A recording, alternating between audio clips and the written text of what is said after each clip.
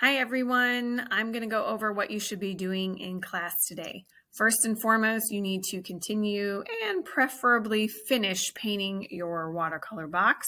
When it's done being painted, you can outline or add details with a Sharpie or colored pencil. If the paint is wet, I don't recommend trying to outline or add those details with a colored pencil. If you need to move forward though, the best thing to do would be to go use the hair dryer on your project just a little bit so that it's dry enough for you to outline or go over it with the colored pencils. Once that's done, you can start cutting it out, and you just cut out the whole box all the way around the edge. And once again, make sure it's dry before you try to assemble it. You need to fold on all of the lines. They're just all the black lines. I think if you fold it, it kind of puts itself together. But if you have questions or need help, Jason can help you with the assembly part. And you need to glue it together. It glues one tab at a time, just like the Zentangle sculpture. You have to do a little bit of glue on the tab, hold it with the part that it connects to, and sit there and hold it for about 20 seconds before you move on. It's a lot easier to assemble than the Zentangle sculpture, I'll tell you that.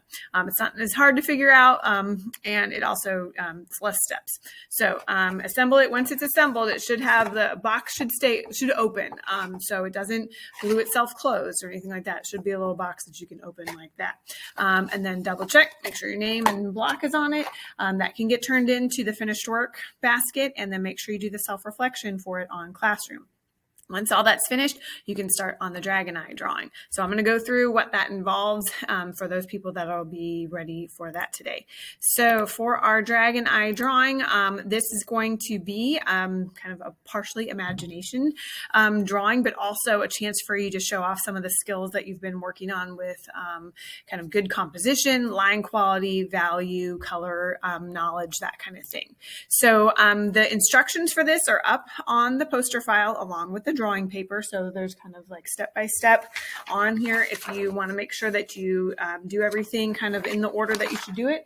Pretty much we're drawing the shape of a dragon eye, and the eye should be near the center of the paper. It should be about the size of your fist. If you draw it too small, you will spend the whole time just drawing scales forever, and that'll just it's not going to be as interesting as if you have that eye part actually be the focal point.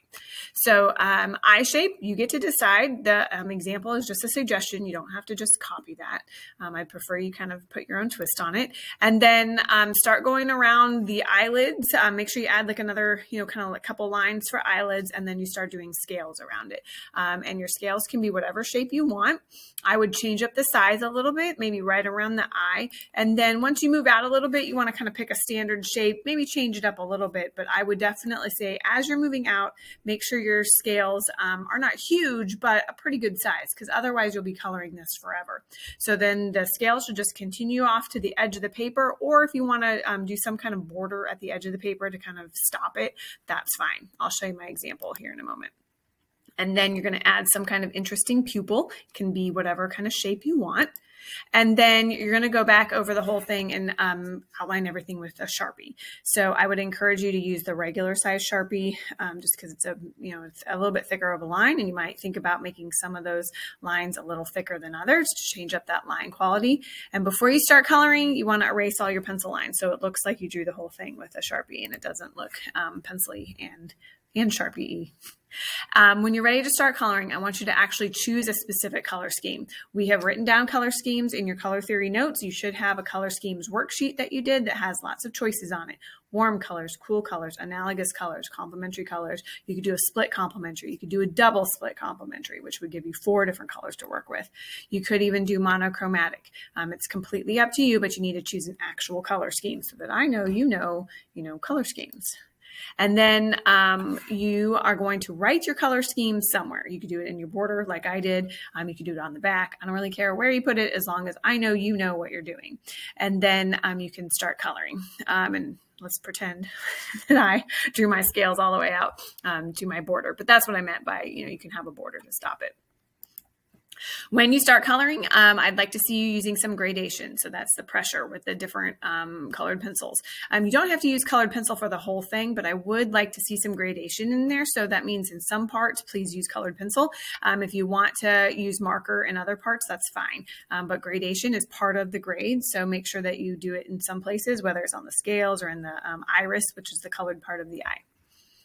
And then certainly blending multiple colors in together is going to give you more interest. So, you might think about blending 2 shades of green or 2 shades of blue, or even 2 colors that mix well together, right? So not complementary colors, those will not mix well together unless you're looking for a brownish shade.